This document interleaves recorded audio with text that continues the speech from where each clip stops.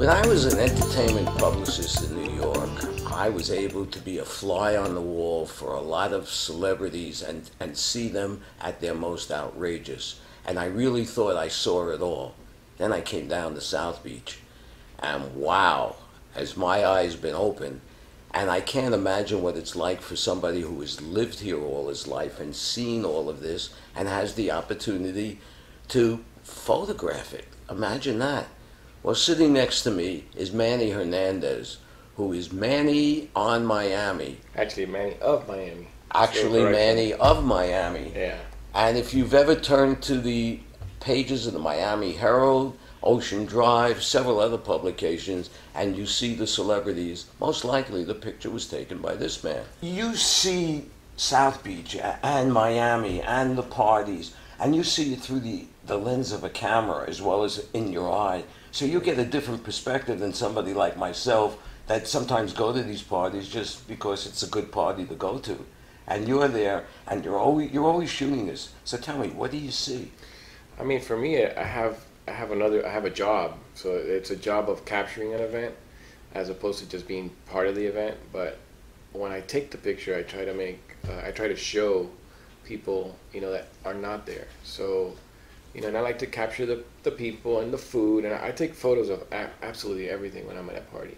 So I'll shoot signs, I'll shoot, displays, people, what they're wearing. So I kind of become like not only a celebrity photographer, but I become a society photographer. I become a Bill Cunningham, pretty much, fashion. I love, ladies with great hats and stuff like that. So for me, covering a party is not just a celebrity anymore. It's capturing the event. Events are events. Right. Have they changed in the way they were when you first started, when we first came down here? And what do you think those changes are? For me, at least back in the 90s, I used to focus on, the celebrity that was coming in, whether it was Madonna or Stallone or Versace or whoever was coming to the party.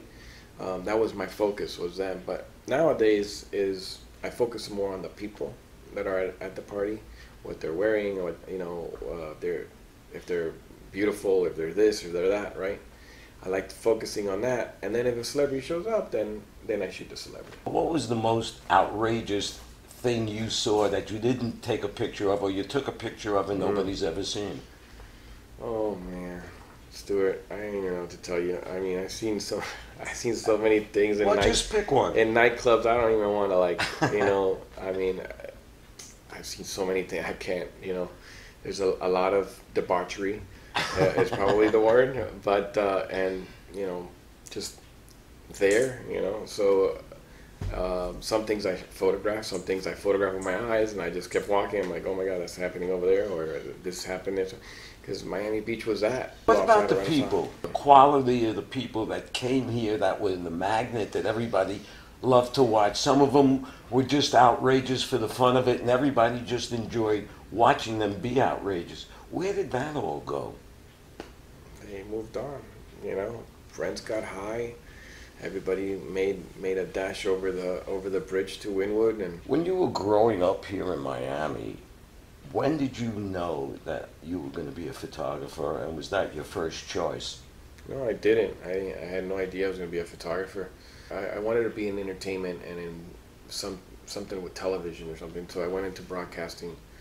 I went into broadcast management, and I graduated communications degree at FIU. And but I just started photographing.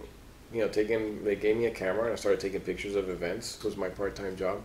And then when I graduated, it was going so well that I just kept doing it, and I never did any broadcast management. So, but I used the management courses to help myself to manage myself.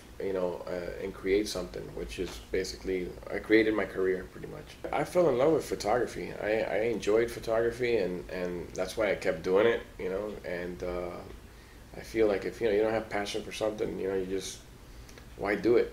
If I be at an office or some type of company where I'm not gonna like my job, and be there, the next thing you know, you're there 30 years, and and okay, you got one of those retirement things and all that stuff, but then you didn't do anything really. All you did was wake up every morning. You had a 9 to 5, and I didn't want a 9 to 5, and I haven't had a 9 to 5 since I graduated. I never had a 9 to 5. Well, let me tell you something. I think you have found the key to just happiness. Yeah. Because one of the things we learned a long time ago when we did a project with senior citizens, those that were happy at the sunset of their lives were people that still had a passion Sure. for the way they spent their time, and it was important that they did this to keep themselves active. So one last question. What's in the future for Manny Hernandez? Well, I actually have a book coming out. The book is pretty much done. It should be out in the next, I don't know, I would say the next month. But it'll definitely be ready for the book fair. It's a collection of images that I shot in the 90s, all shot in negative film. But it's all celebrity stuff. It's all of Versace and Madonna and all the heyday of the 90s in Miami. So we'll have that coming out. And then I'm working on a surprise exhibit for a New York photographer that's going to be during Art Basel. And that's going to be a big show. That'll be in the Miami Design District. But as soon as I get that and finalized, then I'll release the name. But it looks like it's going to happen. And then we have Charlie Cinnamon's exhibit that runs now through September, and then we're looking at other possible places to take it. Well, I hope in the future you find a little time to come back and explain what all these projects are, because they sound fascinating. Yeah, anytime. I'm so honored to be on your show, and with you and your wife. I see you guys all the time around in all these events, and I see you with your camera, and everybody's been on except for me. I'm like, wow, how come I haven't been on yet? Well, there you are. Now you're part of a special group. Yeah. Because everybody that we have on the show is special.